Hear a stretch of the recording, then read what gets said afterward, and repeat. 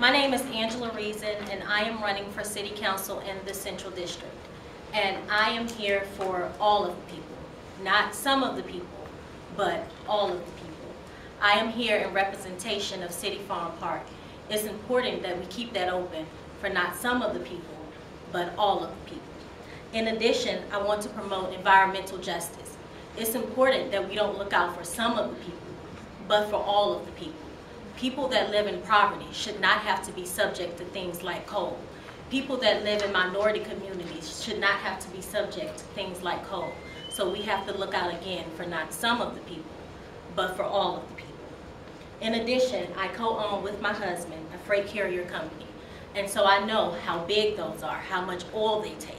And so that's something that our city can do because we have a lot of trucks. They go in and out of the ports, which is really huge around here. So we can work towards converting our city commercial trucks into natural gas trucks. And that will help to cut down a lot of carbon energy in our city. I want to focus on the everyday things that we can do. I don't think a lot of people realize how just recycling can help, how just cutting out the lights can help.